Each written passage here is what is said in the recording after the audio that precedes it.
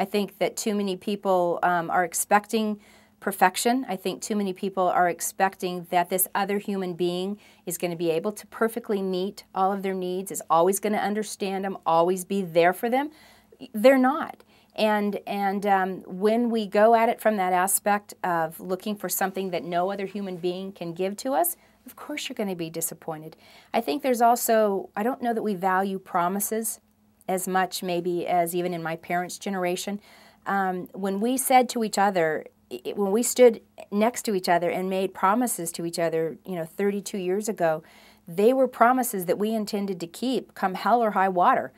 We were not, divorce just wasn't an option for us. I realize that that has to be true for both people.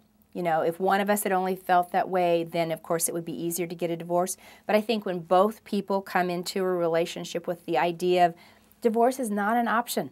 I am committed to you. I'm making a vow, and I'm not going to break it. And we'll find a way to work this out.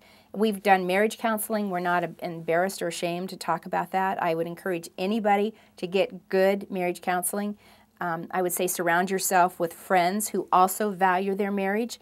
If you hang out with people who don't value their own marriage, or they don't really see that marriage should be an all your life kind of a commitment, then you're going to be around people who aren't encouraging, they're not even working in their own marriage that way. And so they're going to be more likely to encourage you to go, oh, he's such a jerk, dump him.